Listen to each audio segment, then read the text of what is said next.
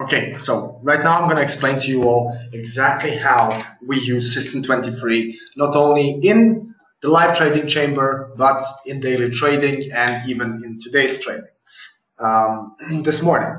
So the System 23, like I said, is a semi-automated system. By this I mean what I mean by this is basically we open the first position is opened by us, the second position, third, fourth, fifth, sixth, seventh are all open by our trade management system. So we make the analysis and basically the system begins trading. So right now the inputs that I'm using here are basically technical factors. This is another account. What we do here is we like to show people exactly how to trade by seriously teaching them. So this is an account that we opened on the 5th of October. We invested $750 into it, and by using the system, beginning with the smallest possible risk, which is 0.05 risk per trade, maximum trades open at a given time 4. I'm going to explain this a bit better, but let's do it by a timeline. So here we go, position IDs. So you see, we started trading this account on the 6th. The account was deposited on 5th of October. And here's how we did it. So the first trade was a negative trade, 0.5% risk on gold. We went buy, that wasn't good enough. We then took sell GBP JPY and GBP USD.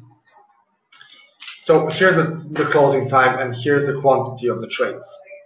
The first trade, as always, that we open is 0.01. We then use the law of compounding together with many other little, let's say, gadgets or skills that we have to compound these trades and keep gaining pips. So, for example, GBP crashed yesterday. That's also not something very random. This big drop over here is not the most random thing in the world, because if we go here, we clearly see a breakout of a triple bottom. There it is, a clear, strong breakout of a triple, well, let's say a double and a triple bottom that didn't actually go through. Total breakout, price just took it down. We have the same thing on Euro GBP, a trend channel breakout. Speaking technically, let's say. Now we can sit here and speculate all we want, whether it was some fat finger algorithms and blah blah blah, but I really don't think it's any kind of algorithms. I just think it's normal technical factors, and perhaps yes, algorithms did see this move and started taking the trades. So I'm going to just show you what we did very quickly. We took sell, just 2 positions. That means our overall risk at any given time were the first 2 trades, which is GBP JPY and GBP USD. They were both 0.01, 0.01. So the trades are this one. You see here, they're the only ones that got charged swap because they were open prior to the open, prior to basically the time passing the swap clock. So yeah, 0.01, and then we compounded. As price kept going down, we kept compounding, and we made a return of $448 with the maximum risk of those 2%, oh 1%, sorry. Now the reason the drawdown is showing 5 is because when we started opening the trades, the last trades were the 0.6 for GBP USD and 0.4. You just find that it's going to be with the pips because there, this here, oh my God, here we go. Okay, here, this one. No, this one here and this one here, these two. These 2 trades made that drawdown look bigger because as price, the stop losses were moved into profit and they were all the same place. But the closing times, as you see, are quite different. So the trades didn't close at the same time. Rather, the big ones started closing first, like this one here. You see, this is $40. This one closed first. Then you have this one here, and this made the drawdown seem, in reality, bigger, but it's not. Because look, there was actually a lot of slippage as well last night. So we were actually up 100% yesterday, but we had to just settle for 80 something. Yeah, 84, I think, 84%. So we were up 100% at one time here. Right now, I'm going to analyze everything else and just go over a couple of trades that we have open. And these are they. You're going to see the slide. If we're correct, which we were for many times this year with the NFPs, we see weakness coming from the dollar on this NFP. We see the channel continuing. That means Euro USD heading higher, possibly to 112, 113 area before relaxing and settling downwards and heading towards the 111, well, let's say 112, in that range, 113, 111 range. So to stay here till about November and then to rock and roll upwards, we see Euro USD heading much higher towards the 120 area in the short run, medium run, sorry. In the short run, we see it range. So we are basically buy gold. This position is with a stop loss over here, 0.01. They're all 0.01. And our algorithm, this is it here, S23N. Our algorithm basically manages our trades for us. So once we go buy, that system at a specific time, for example, on Euro USD, once we go 30 pips in profit, it will open a second position. And that second position will compound into a third, fourth, fifth, sixth, seventh. That means the more positions we open, the more money we're going to make. I see a lot of new people in this session. Do any of you have any questions for me? What I'm going to do next is I'm going to explain the system. Do you have any questions for me?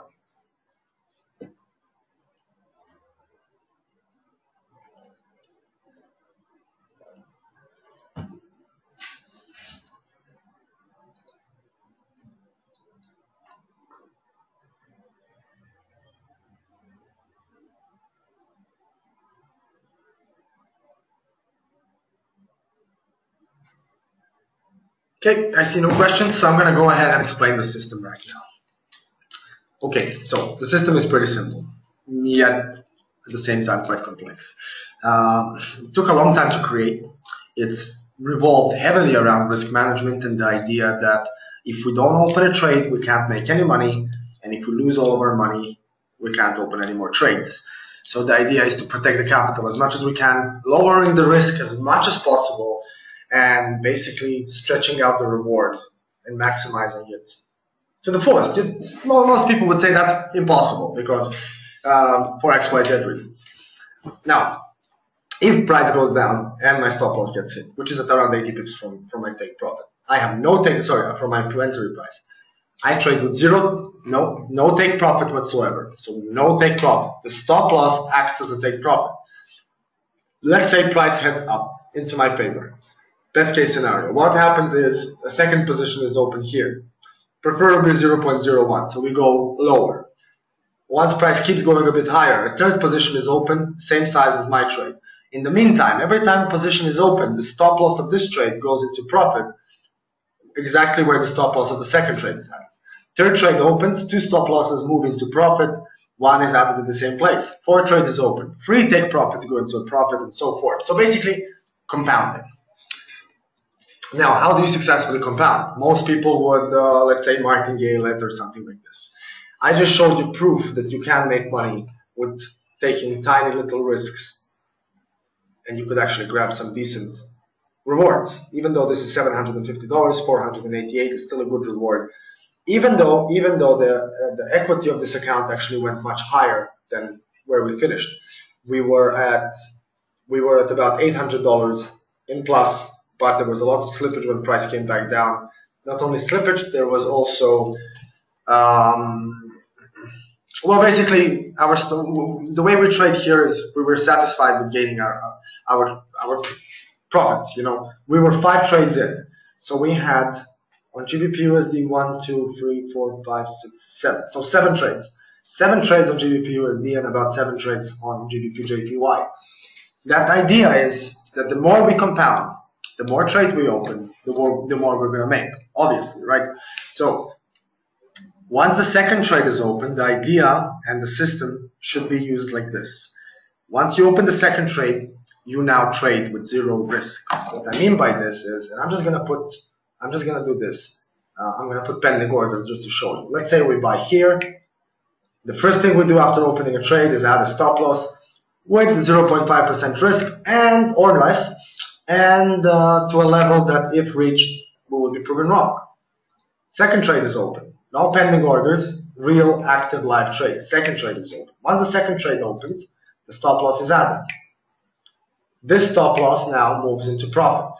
Okay? So the idea is this. If this one loses, it's going to lose $2.22. And if this one wins, it's going to make $6.50. You understand? So if the third trade is now open and that trade goes to 0.02, back to the original buying price, the stop loss of this trade is now moved into profit. The stop loss of this trade is added. And the stop loss of this trade is also moved into profit. And then you keep doing that, keep doing that. Obviously, you can't do it so in such close distances. And the best way to use this is in rapid market moves, such as yesterday, in breakouts, changes in trends, things like this. So you need to be very good at actually managing trades, not just executing them. The law of average states that we, at Pips Matter, win usually about 8 out of 10 trades. But we don't even have to do that, because using basically the strategy that we use is basically we open 4 trades at the maximum of risking 2% of our account and opening 4 trades in 4 different and not usually correlated markets, but also at let's say trend channels, changes in trends, breakouts, and all of these things. So yesterday we noticed the breakout in these pairs. We obviously didn't want to take a very big risk because it could have been a fake out. So once price broke, we sold, and you can clearly see it here. Here's the first position. No other position was open until price moves. Second position, third position, fourth position, fifth, and here's the slippage. So we should have actually had more trades here. And you see price actually kept going down, but we got stopped out here. And I can show you the same thing on GBP USD. One trade is open the day before, right here,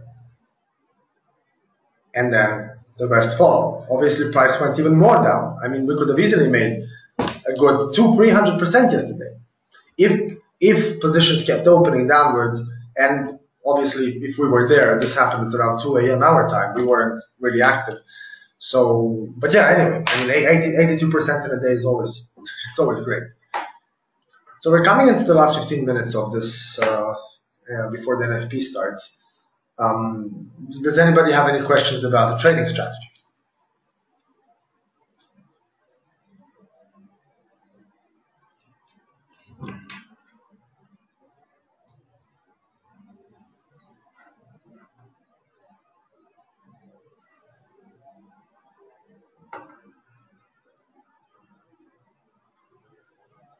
Anyway, this NFP looks to be a pretty volatile one.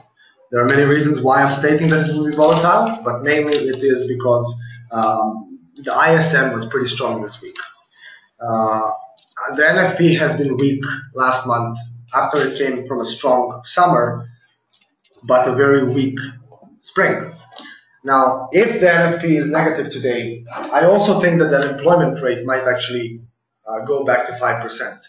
So if the unemployment rate goes back to 5% and we have a weak NFP, you'll definitely see Euro USD go good 200 pips, let's say from here to about, yeah, somewhere there. So I'm going to mark this on the map right around somewhere here, and I'm going to make it dotted. So that's negative NFP, and positive NFP will bring it down to 110. But it's going to be ranged, so it's going to go up and then down, or down and then back up, because it's not so decisive yet. Next month, November, that's a big cracker, and December is the main one. I still believe that there will not be a rate hike this year from the US, especially with the elections coming up. They're going to cause a lot of uncertainty in the markets, and most likely, if Trump is president, then I can guarantee you that the dollar is going to be extremely weak.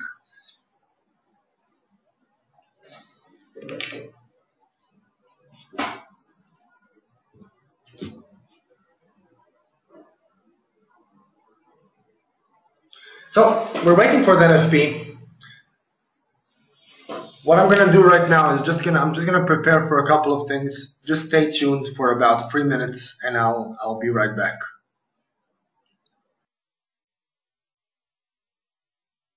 If you do have any questions, please do not hesitate to ask me about risk management, about anything. Right now, I'm not speaking too much. I'm not showing you any pretty things. I'm more focused on making money.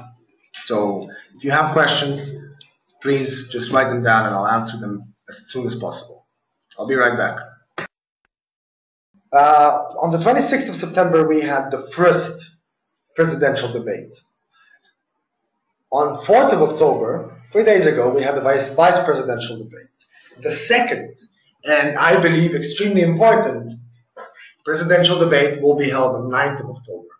And then 10 days after that is the third and final presidential debate, right on October 19th. 8th of November is obviously election day. And January 20th, 2017 is basically when the new president and vice president take seats at the White House. So November is going to be really volatile, especially late October, early November. The gap, you guys have to know that the gap has closed up again. Clinton seemed like the main winner. The gap widened, and right now the gap is closing in again. I think, this is what I just think and believe, is that Clinton wins the first presidential debate. Media goes wild, tells you Clinton is the winner. The markets think Clinton's the winner, dollar gains, gold weakens. Second presidential debate. Well, this is the second one, and I believe that Trump might do something good. Euro USD heads higher, gold goes back up. Then third and final presidential debate, Clinton wins, and the whole world says Clinton's the winner, and the media starts the story first.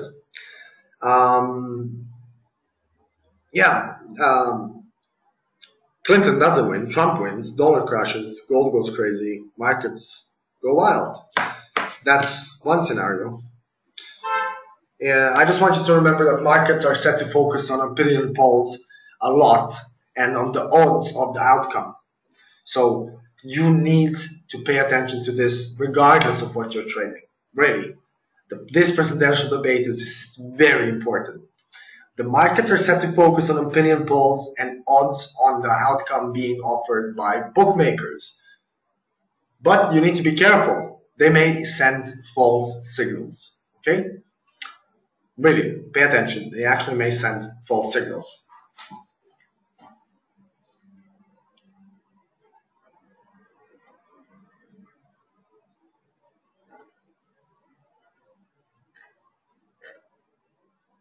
So we have a lot of things happening in the markets right now. So we're down to the last 9 minutes. What I told you is what we're waiting for is basically for the dollar to weaken. That's what we believe. We believe the NFP will come out weaker, or the best case scenario is that the unemployment rate goes to 5 or 5.1%. And NFP comes out at about 110 or 210. But that's a wild and long shot. So just make sure you're taking small and calculated risks. There's lots of slippage at these kind of times. So even a stop loss of 80 pips might actually close out at 120 pips. So yeah, basically just be careful. Regardless of what happens here, we're taking a maximum risk of about 4%. So I mean, it's not much. The idea is on NFP is to basically try to earn before the NFP, like we did this morning. You earn before the NFP and you risk profits in these kind of scenarios that one might say even that they're gambling, you know, because nobody can really tell you what's exactly going to happen right now. It might continue trending or it might actually break out to the downside. So I'll be back when it's 3 minutes before the NFP, before the numbers. So in about 4 to 5 minutes, my voice will be heard again on your speakers. I am back. Okay, so looking into things a little bit more, I do believe that Euro USD will head higher. So like I said from the beginning, I do believe that we will have a weaker than expected, which normally that's how the NFP acts, because the numbers aren't usually right there correctly, where the market experts quote they'll come out. Okay, so yes, like I said, we believe a stronger NFP, weaker NFP than expected. That means weaker dollar. I can see the Canadian dollar gaining a bit of strength as well. It has been very negative this morning, this day, and we are right. Well, we're right almost there for the NFP. So let's just wait and see what's going to happen. We're about 45 seconds away from the news. We've had buy positions, like I said, versus the dollar, and even if that doesn't work out, I'm sure everything will be fine.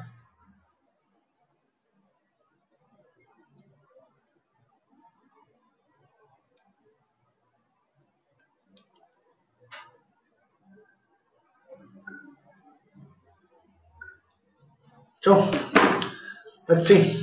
Does anybody have any positions? Is anybody trading? I know Kaiway is following our account, and Euro USD, it's negative. Like I said, non-farm payrolls negative, unemployment rate up. Yep. So as you see, we're compounding the trades. Trades are opening upwards. Everything's going correctly.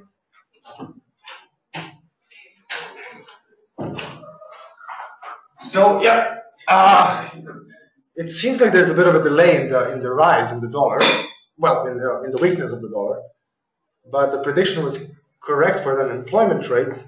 I guess this will take a bit of time to kick in. I believe that I believe that price will head a bit down and then head higher later in the day. So you see this, 18 plus pips here, and yep.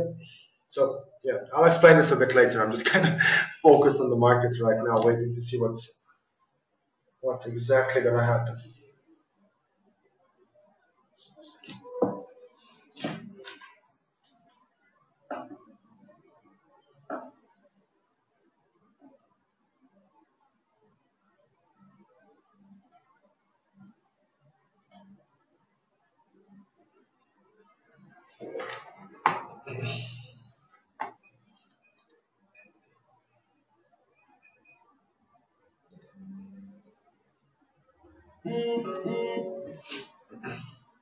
Did anybody trade anything? Is anybody trading? Do any of you have any open positions right now?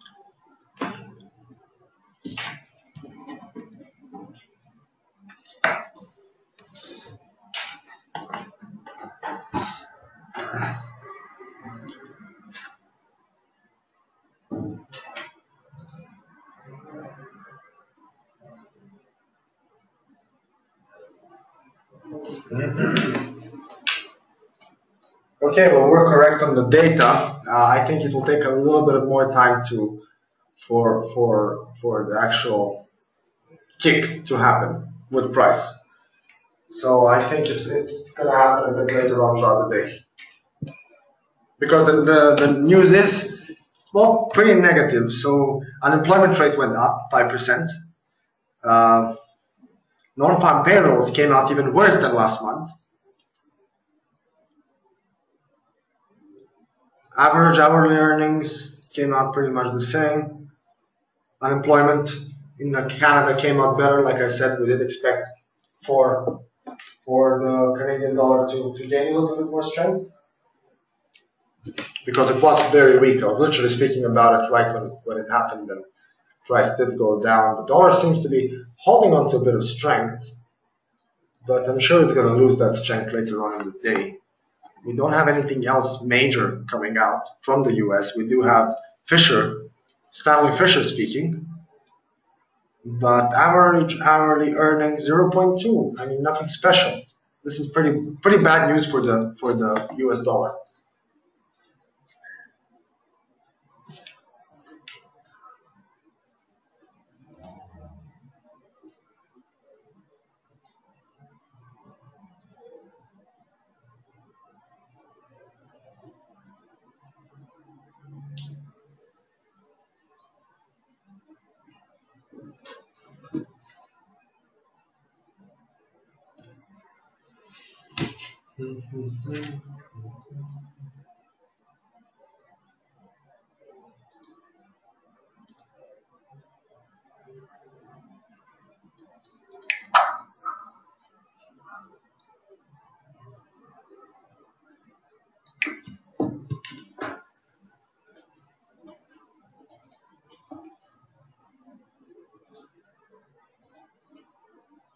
Okay, so we move into our bullish Euro USD stance again,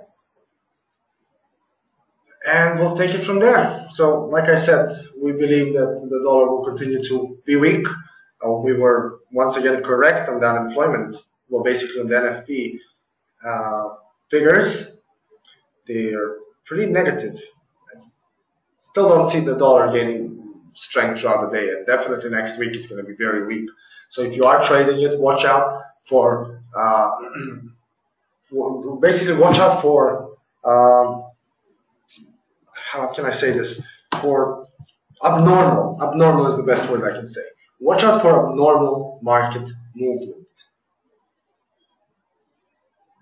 So if what I mean by that is if the price continues heading downwards, it will spike up later on in the day. So watch out. Well, at least we're again 100% correct on the NFP. That means we continue keeping the 2016 track record at a pretty amazing 116, 100%. I think that there will be plenty of volatility next week. Maybe, just maybe, there is not enough market movement right now because of those crazy things that happen in the morning with the British pound. So, like I said, watch out for abnormal market movement. Keep your either stop losses large or don't open any positions whatsoever and wait for next week. I believe already from today I can see Monday, Tuesday being negative for the USD. But we'll release a video explaining everything what we believe will happen throughout next week. And like I said, we're buying Euro USD right now. We're buying gold, pretty much going against the dollar till early next week. But like I said, we're going to explain this a bit better in Sunday's video. Thank you all for coming. There's not much happening right now, and I really can't sit here and wait for something to happen. Do have your alerts on. Wait, definitely today, tomorrow, actually today or Monday, the dollar will lose plenty of strength. Thank you for coming. Have a good trading day. You can get it if you really want. You can get it if you really want. You can get it if you really want. But you must try and try, try and try. You'll succeed at last.